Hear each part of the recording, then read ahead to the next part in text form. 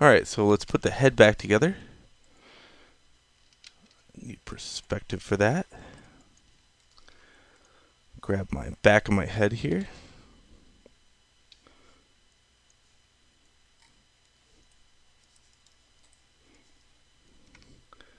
X. That should snap it right back into place.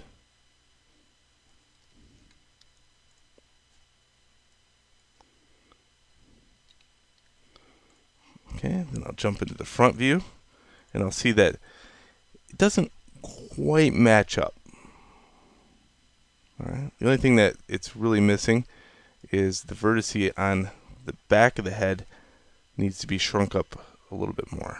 So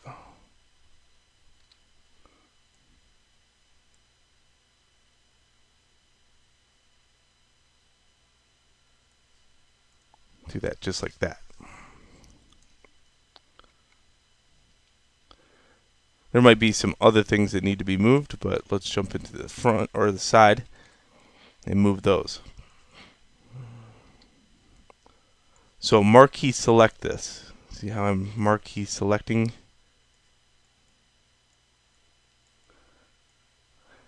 And remember, we inserted some edge loops in these. So we'll have to insert the same amount of edge loops in the head to match.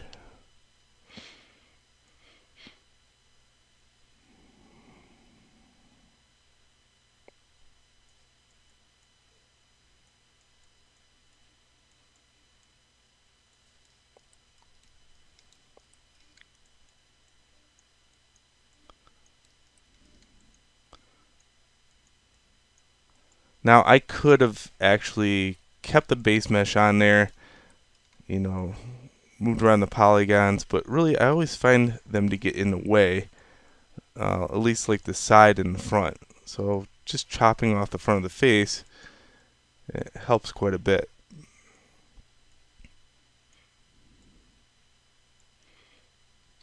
Now when you scale something like this, you scale it this way and this way, but you do not scale it in the center. If you scale it in the center, you will have a big hot mess.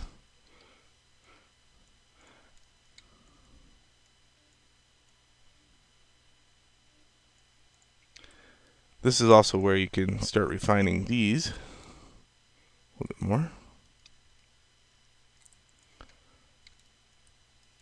And I can also refine the face a little bit more.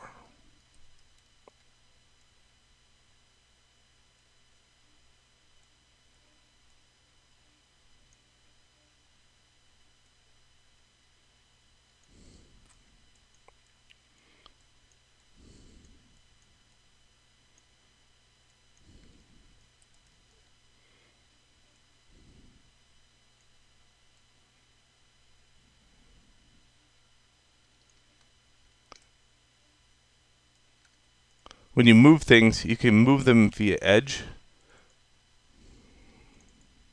like that. And just make sure that your edge loops do go all the way around, see? So I know this laugh line is going to go right about here.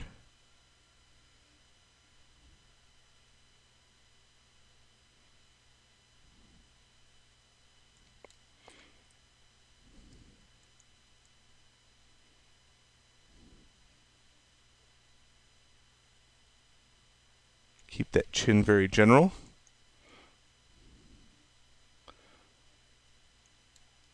Now you see another edge loop would be nice right here.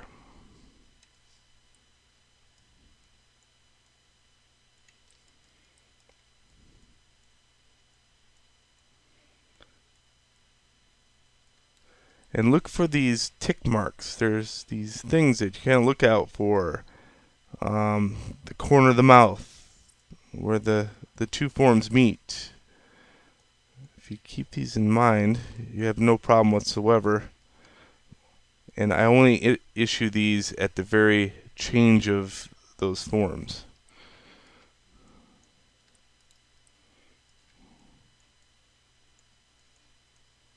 Also notice how I'm selecting this geometry. I'm doing a marquee select every time. This will ensure that I have both vertices every time I go to select.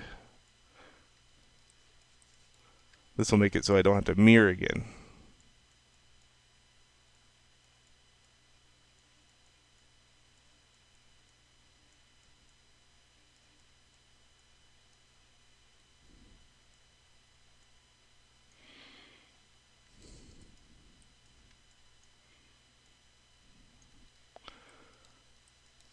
Generally, I leave the character noseless for a little while until I get a very happy blank character.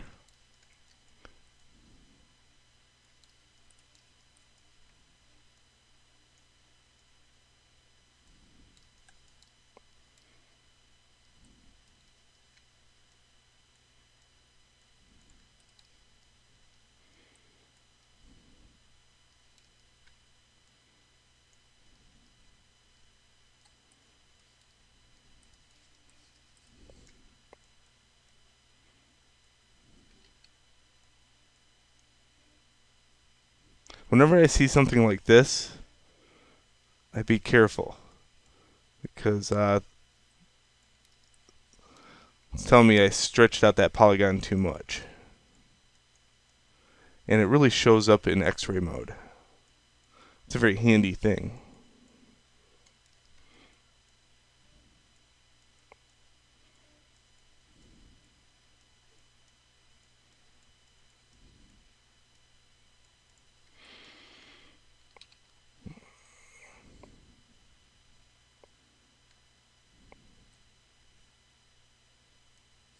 Now, sometimes you're going to find that, it's not a perfect match. If I move this down, will it match better in the side view? Not every orthographic front and side matches up perfectly. I will say that.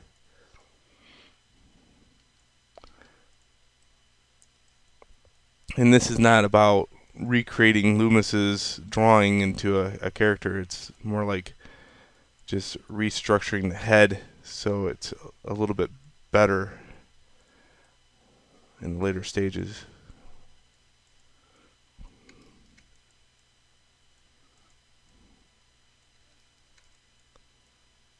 Alright, perfect. Okay, so let's now stitch it together.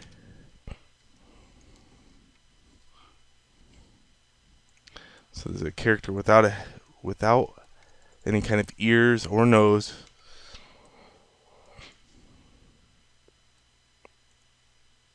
Kind of looks like this. No ears or nose.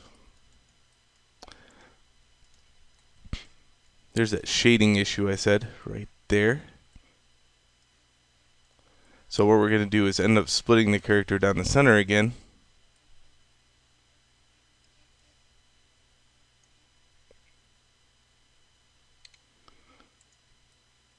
We do this a lot. You should get used to it.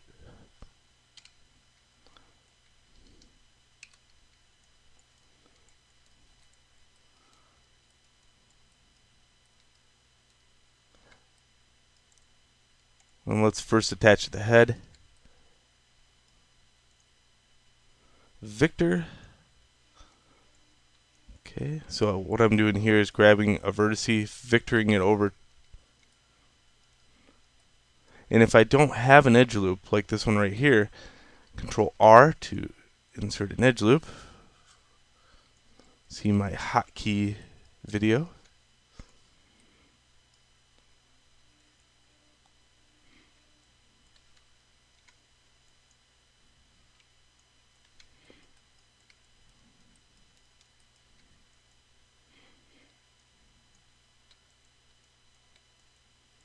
So I'm just grabbing a vertice,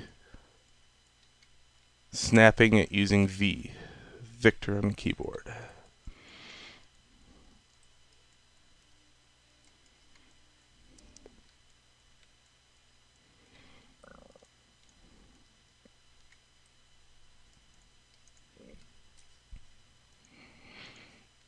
Combine those.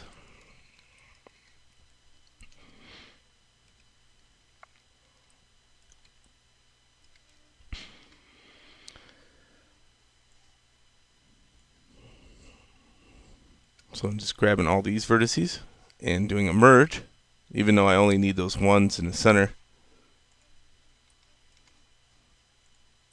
And then just double checking if that works using Control R. Sure enough, it did.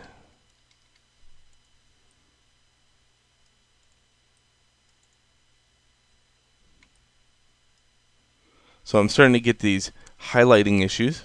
Here's the vertices that are highlighted. I'm just going to click and drag, then click over here, and that will deselect everything.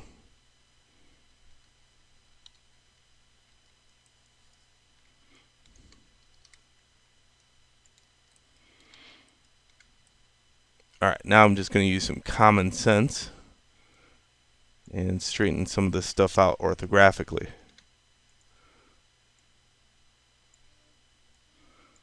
And I really do use that shading as a way of seeing if things are stretched out too far.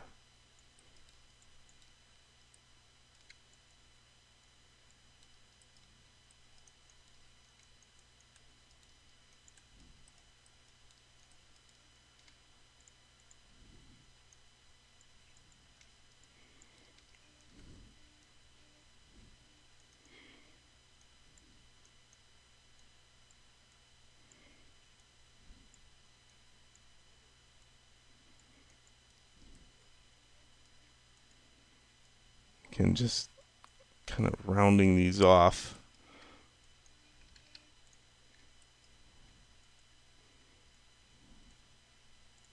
There we go. That's a much better blank head.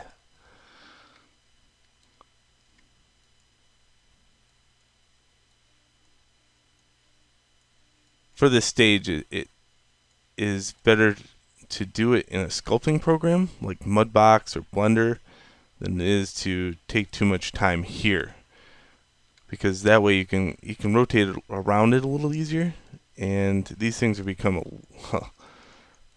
second nature in a sculpting program. In Maya, you're just pushing polygons around and you're like, huh, that looks better at that angle, but if you turn it a corner it looks like crap. So don't hang out here too much doing this when you can do it so much faster in other programs.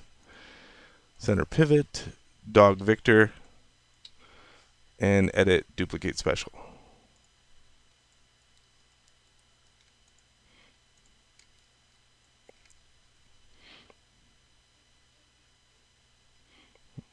Okay, jump in the front. Grab both of these.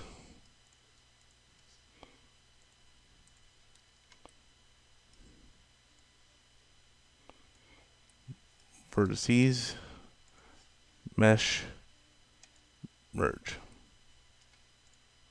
Again, check your work, make sure that you can insert an edge loop in certain areas, just to see that everything is combined correctly.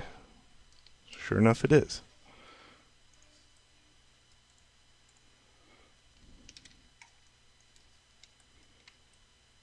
Alright, now that we're at this stage, let's go on to the next in the next video.